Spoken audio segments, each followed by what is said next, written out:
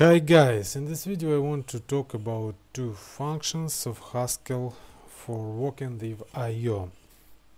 First of all, we need to import Control.Monad module, and the first function is called sequence. Let's look at its type signature. They can see that it accepts any traversable type which contains some monadic type inside, and produce monadic types which contain a traversable type. Okay, so how it works? Okay, we can create a list of actions for it. For example, I can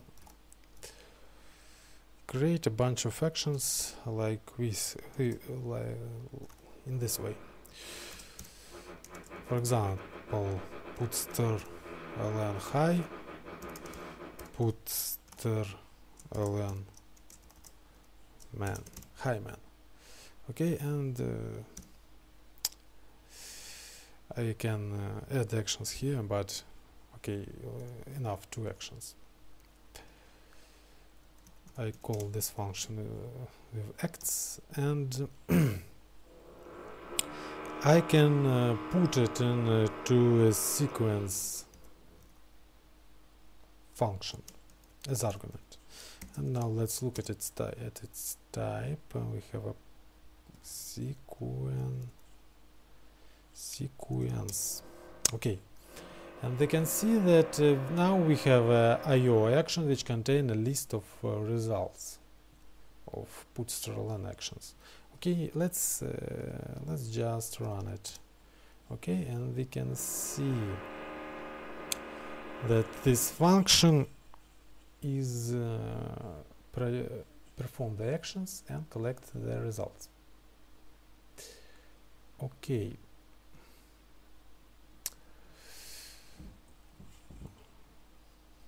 Okay. Let's do some more complex action. I call it A, and it will consist from two actions: put stir ln name. So it just asks us for a name. Okay, and for example, get line. Okay, let's check it works. Yes, I can input my name, and let's create a list of the sections. A. Okay, and now we can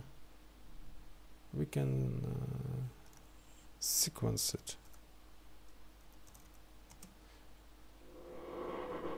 And collect the results. Okay, name Evgeny, name N1, N2, N3, N4. Okay, and we collect the result. Okay, this was the first function. If we don't want to collect the results, there is other function which called sequence underscore. And if you look at its type signature, we can see that it doesn't provide any result, empty tuple as a result. Let's run it with our actions, some of our actions, and input names, and we can see that there is no any result of this action produced by this function. Okay, let's look at next function. Next function is called mapM. Let's see at its type signature. We can see that we need to provide some monadic function from A to MB and provide a traversable T, which contains a type, and as a result we got a monad which contained traversable of B type. So let's look how can it work. Okay, I will call my mapM function, and as a first argument I provide puts_ln for it. Okay, and as traversable type I provide some list which contains some names. Okay, say name 1, name 2. Okay, I don't want more. And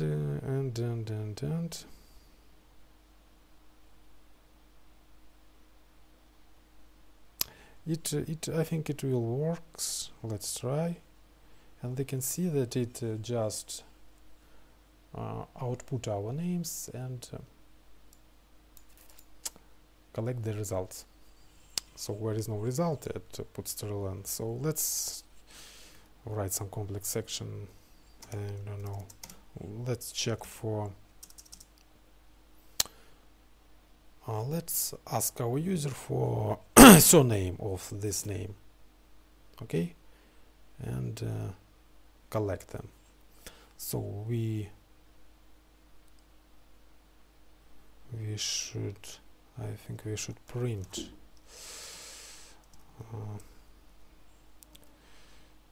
surname question and we need to get line. So this is our action. Okay,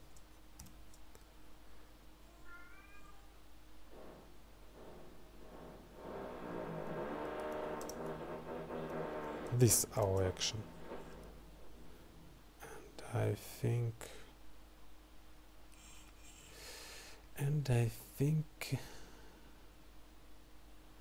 this shouldn't work because we need to wrap it to a lambda function which will,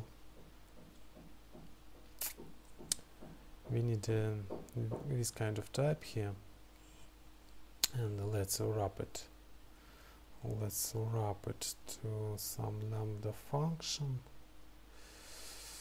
which get name and produce some actions. Okay, so it output the name, prints the name, and request for a line. Okay,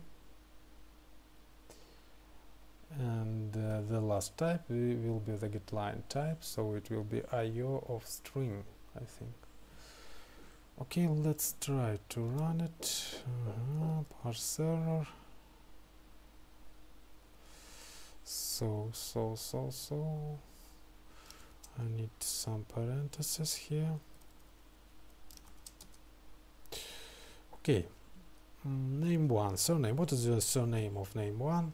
Okay, S1, I think. What is surname of name 2? S2, I think.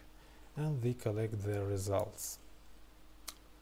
Okay, if we doesn't want to collect the results, there is our function mapM underscore, and let's run. Surname S1, surname S2, and we have no results at all. So. Okay, and there is another interesting function which I want to talk about is forever.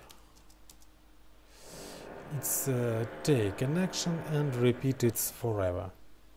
Okay, so what kind of action. For example, we can say hello world, okay, forever, and provide putster lm hello world. Okay, and this will be and this will repeat infinitely. Let's check. Yes, we can see that it's run. Okay, let's break it. So guys, this was the simplest functions for work with IO actions, to sequence them, to somehow loop them. And thanks for watching. Write comments, push like button, and sorry for my English.